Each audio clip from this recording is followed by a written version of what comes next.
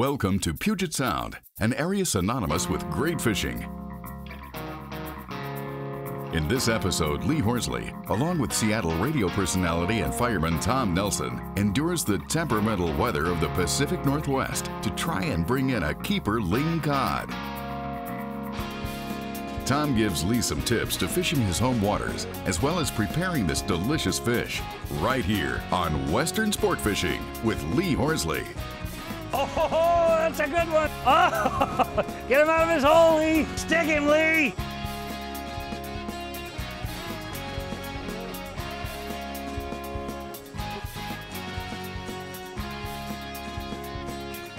Congratulations. Thank you, sir. So much. This ain't no trout pond. Look at that. What a day.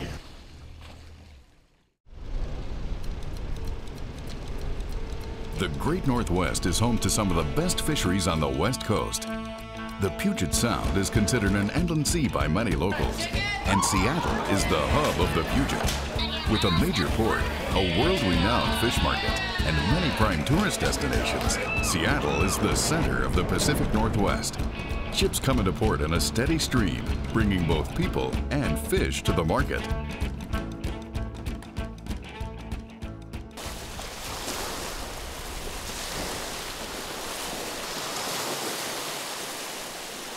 Lee sets out at dawn with radio host, fireman, and guide Tom Nelson. It is a typical cold and dreary Northwest day on the Sound as they take to the water in search of ling cod. The reports of possible storms and fast currents are not enough to keep them off the boat, and they head out to start off by catching their bait for the day's trip, sand dab.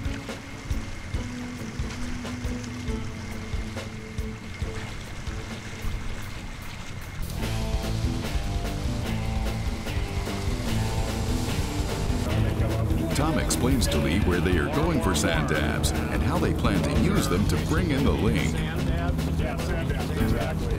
Yeah, and sand dabs are pretty tasty. They are. They about snarf to death eating. Yeah. Do they like a sandy bottom? Yep, exactly. Yeah. If you look at the chart plotter, you can see here's Hat Island right here. And then, of course, the depth lines are spread out quite a ways. When they're spaced far apart, we've got a nice flat there, and then that's what we're looking at. And so you see we got lines close together right here. It's a steep drop off. So right here's a nice big flat. For lings, you're looking at just the opposite. Yeah. You're looking for structure. You're looking for rocky.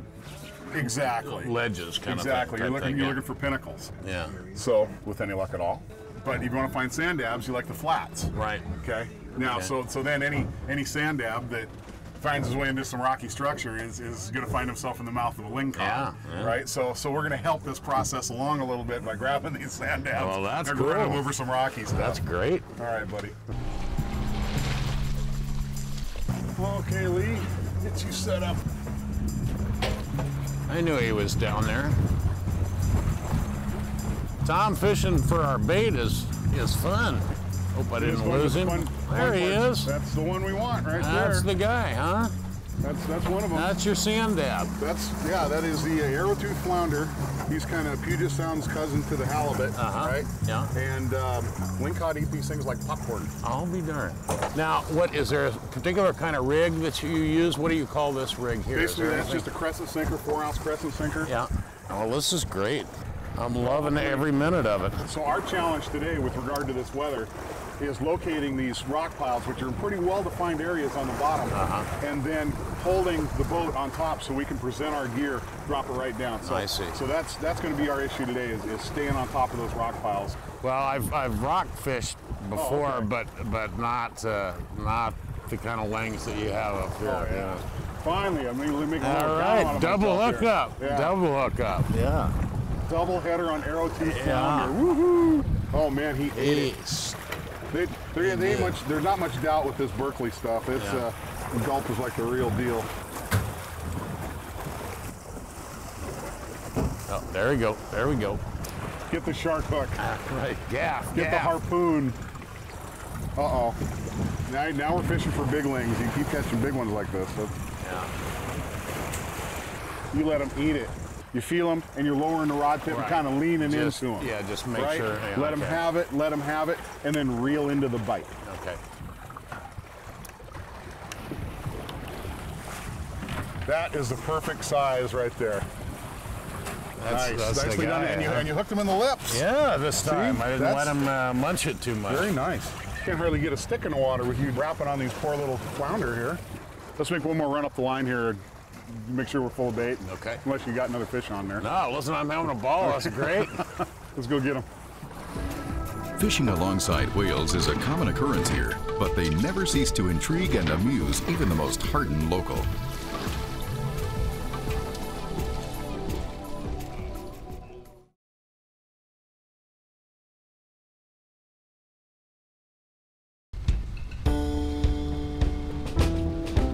The waves begin to kick up as Tom and Lee look for structures that are the habitat of the ling. All right, Lee, so you can see that what we got here is we were running out, the shelf dropped off, and boom, came right back up again.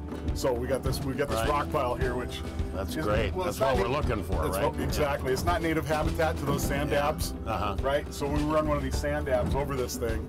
Oh boy, lunch. Exactly. Yeah, exactly. So. And what you were saying something about the little stripes there? Yeah, exactly. When it's a harder bottom, you'll see that you get a deeper bottom line or a deeper mark. I get and so when it's shallow, you don't, or when it's soft, muddy bottom, you don't tend to get that as much. So Tom, what kind of rig are we using now? It's very, very similar to a salmon mooching rig and what we're using for the bait, Lee. And basically we've got 50-pound leader because the lings are so toothy. Yeah. And then we reach in here and grab a volunteer. And none of them really want to volunteer right off the bat. I was just going to say, not so fast, Not Johnson. so fast, right? Yeah. And so we get in here and we just take that top one right through his head like that. Yeah. And there you go. All right. And send it down, brother. Okay. Go ahead.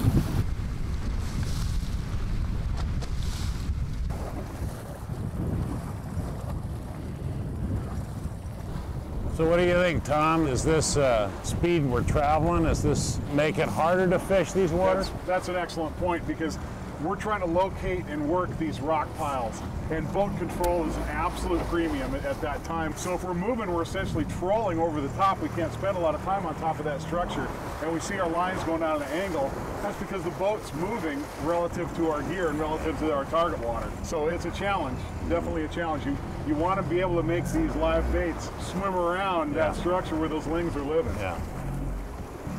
Feels good to get that salt air in the face, doesn't it? Well, it certainly is gorgeous here. This is wonderful to have in your backyard. Oh, it is. What a great way to grow up, too. Oh, yeah, absolutely. I mean, we're so blessed to have this inland sea, you know, essentially with all the benefits of salt water, and shrimp, and crab, and all the natural resources that go along with it, you know. There's even lingcod. Yeah. I hear. Yeah. That's him. Shoot. Oh, you're a little quick on the switch, huh? That's all right, buddy. We'll get you rebaited. I tried, boss. I tried. You tried to tell me, but I just couldn't wait. Have it and then reel into the bite. Reel into the bite. Okay. You gotta let him eat it, partner. Yeah. That's life. Puncture, grab him by the head. I thought he was laying on it big time, but. Yeah. That's him. That's him. Is that the bottom? Is that the bottom? Maybe.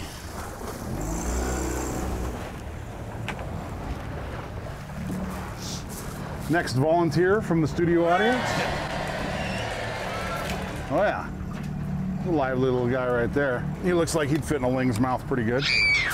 He is all fired up about swimming into the mouth of a ling. I can tell by the look on his face. That's really getting nice out here. How long have you been doing this, Tom? The joke in the family is they kept me off the water till I was 5 weeks old. Yeah. And I mean, there's pictures of, you know, me just, you know, wrapped up in swaddling clothes and lying in a boat hall. Yeah. You know? Yeah.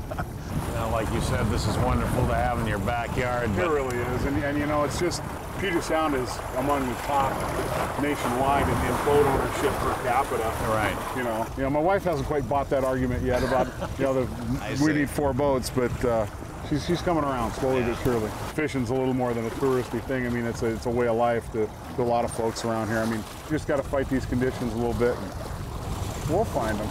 We'll find them. You know, we're blessed to have, you know, the shrimp and crab and all the everything around it. I even hear tell there might be a lingcod or two, but we'll find out here. We're tempting them. You know it. Yeah, we're tempting. That darkness extending from the clouds to the Puget Sound is most assuredly liquid sunshine right there. It's coming in, huh? I could be wrong. I could be mistaken.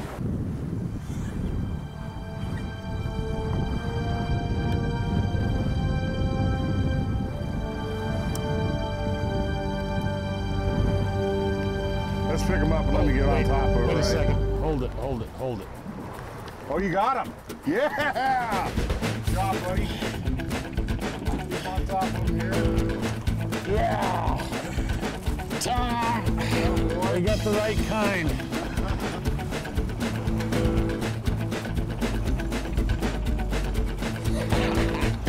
This is great. I'll get back in them. See, they're a lot stronger than those flounder. They are strong. You know what? They are strong. They're strong on the table, too. Yeah, yeah. I understand that you've got a little recipe that we might but you can't. It's bad luck to talk about recipes while the fish is still in the water. These guys fight. Yeah, they do. They are fighters. They're strong, aren't they? They are strong. Look at him. How do you want me to do this? Just hold the pole straight up there, buddy. Okay. Pull him over to your side of the boat there, buddy. Okay. There he is right there. You bet. All right. There he Look is. at the size of that. You bet. Look at the size of that. That's the Give one. you a little line. Well, we had to fish for him, huh? Absolutely. There we go. Look at that. That is a lingcod, buddy. Nice effort. Thank you. Good job. That is my first Puget Sound lingcod. He is a dandy. Now we can talk about wing recipes. Okay, all right, now we can do it. And they are phenomenal eating. See what I mean about that mouthful of teeth? Oh, yeah. That's the last thing that a lot of flounders see right there. Exactly. Nice fish. Nice fish. That's fantastic. Had to fish for him, huh? Yeah. Look at that, huh? Get out of this weather.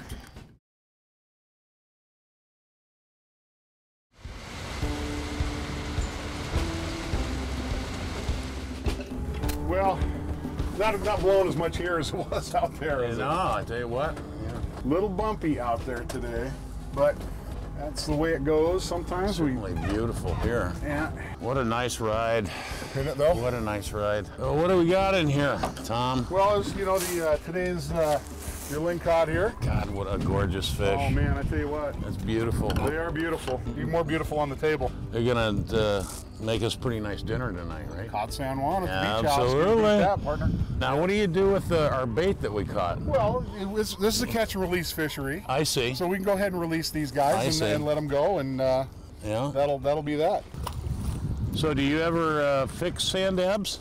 You spend a lot of time filleting and not much Yeah. time eating. Right. Exactly. Yeah. Oh, they were fun to catch. Oh, they are fun to catch. Yeah. And the thing of it is, the ones you don't use. Yeah. Seal bait, right? There we go.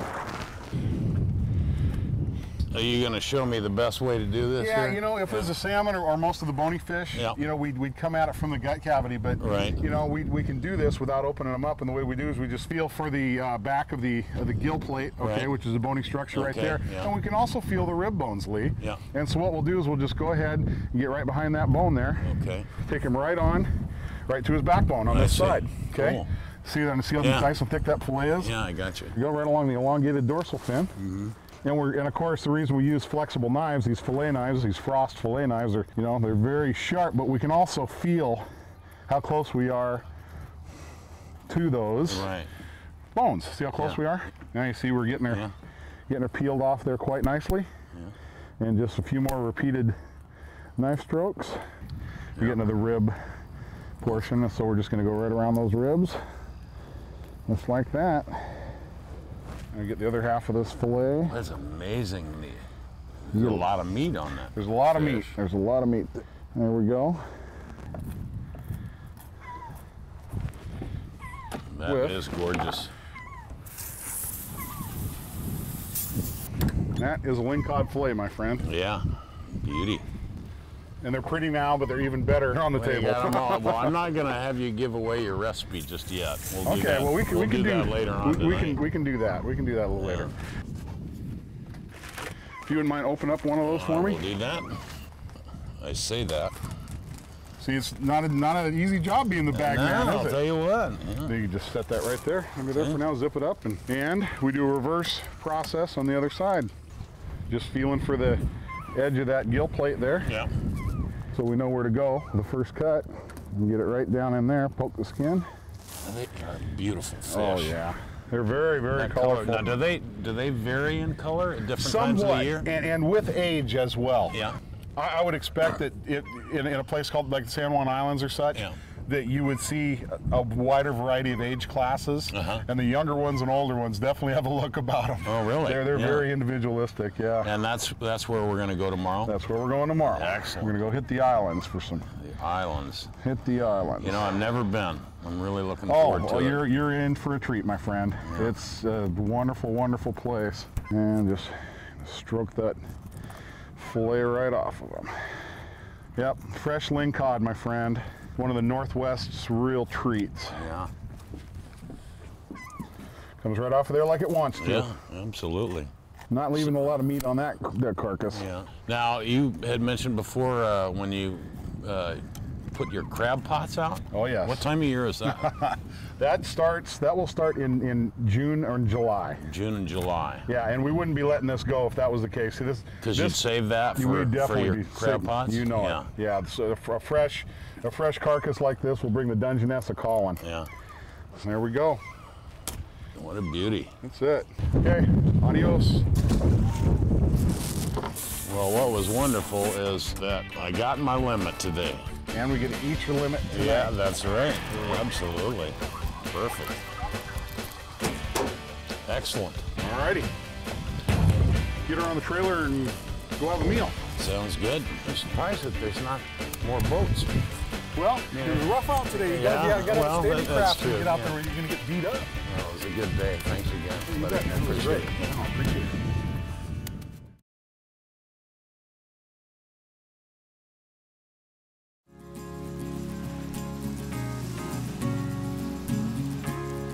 You know, we had a tough time out there in the boat today, but fortunately we had Nick Kester here from All Star Charters. You know, thanks so much for your help today. We appreciate it. We saw all kinds of weather. We saw, the bumps, the rain, the sun came out. I got a chance to catch this beautiful fish right there at the last when that squall came up and everything else.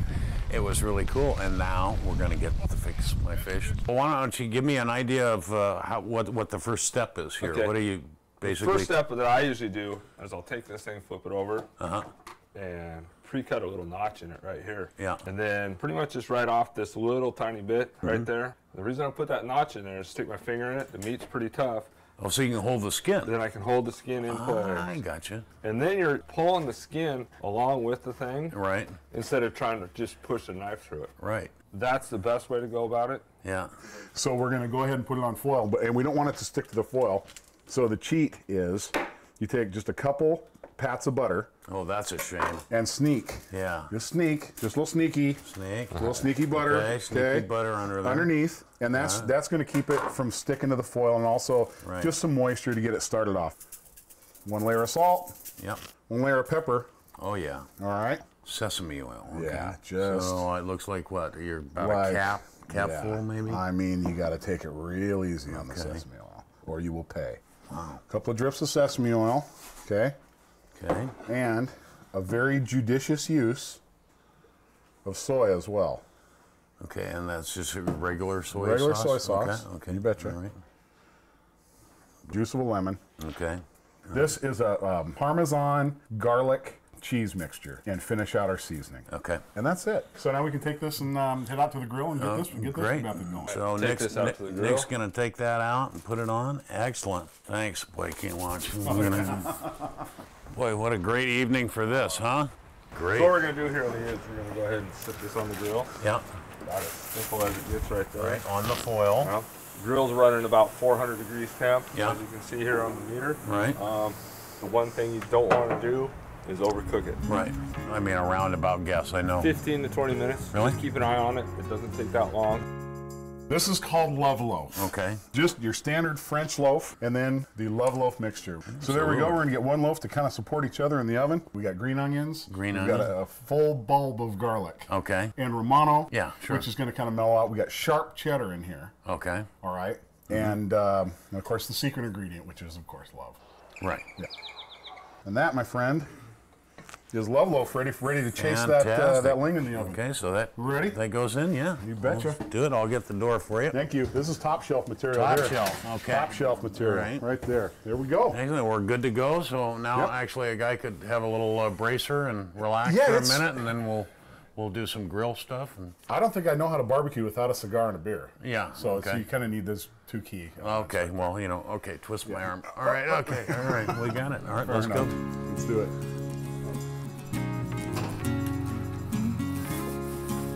God, it smells phenomenal.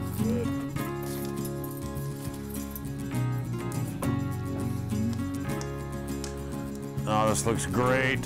Who's kicking up out there yet? Yeah. That is phenomenal, guys. I already know that sound. Oh, I mean, this is just truly a treat, you know. That's wonderful. Thank you for joining us on this raucous ride on Puget Sound, bringing in keeper cod. The West Coast thrives with species of every variety, from Alaska to Southern California. We hope you join us next time as Lee makes his way up and down the coast, right here on the Outdoor Channel's Western Sport Fishing.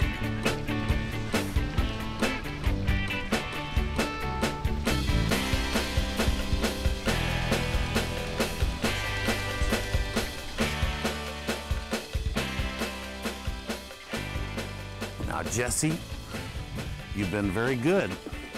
Now you're gonna get some of this fish skin, okay? What do you think, pal? There you go. You're such a good dog, yes. What a great place to live for a dog, yes.